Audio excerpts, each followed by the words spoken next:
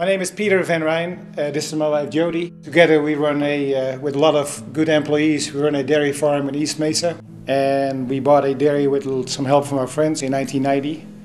And we're on that same dairy still today.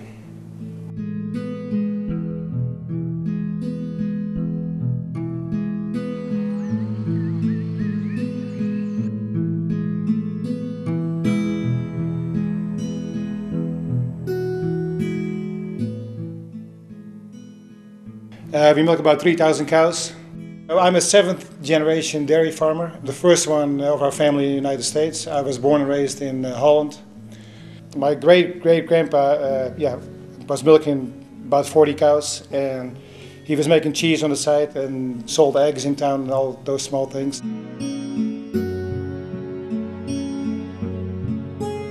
How many children we have, that's kind of a Jody question. But we have 6 children. Amy is our oldest.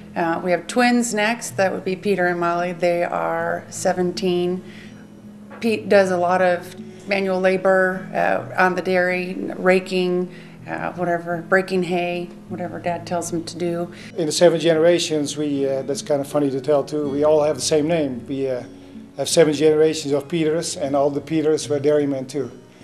And when I was young growing up, and I said, well, I'm not going to name my son Pieter, because, but as I grew older, I thought it was kind of a good tradition, so we named our oldest son Pieter too.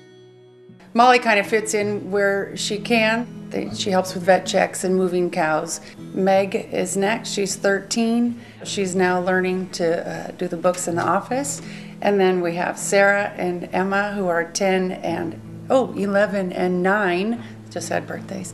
And they mainly ride with Pete around in the truck. They love that part the best. Oh, it's kind of fun to have your kids work with you on the dairy farm, and if you can raise them that way and teach them something at the same time in a kind of a playful way, then that's a perfect way to raise a kid.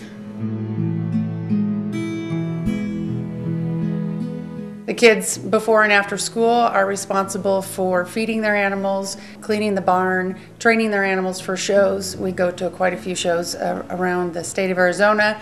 Just because they do work so hard in that barn, we kind of get to the show part because that's the fun social part of showing animals.